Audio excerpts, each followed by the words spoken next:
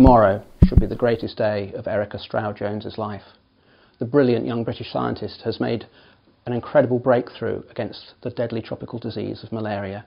She's here in Amsterdam to present it. There will be sceptics and rivals, friends and admirers, but most of all the man she wants to impress, Max Carver, her new love. But during the night, Erica disappears. Max is desperate and frightened, and he searches everywhere for her. Then he descends into an underworld of malice and cunning. But most of all, when he finds her diary, he cannot believe the darkness at the heart of the woman he loves. This is a story set on two levels.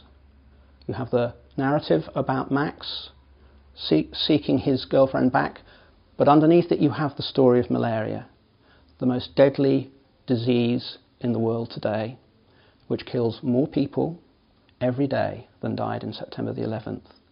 There are thousands of underfunded scientists who still fight against malaria, and although there is now a partial vaccine, the fight goes on.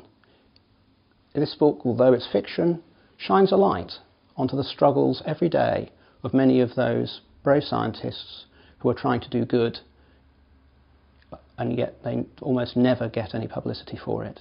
So I leave you with one question.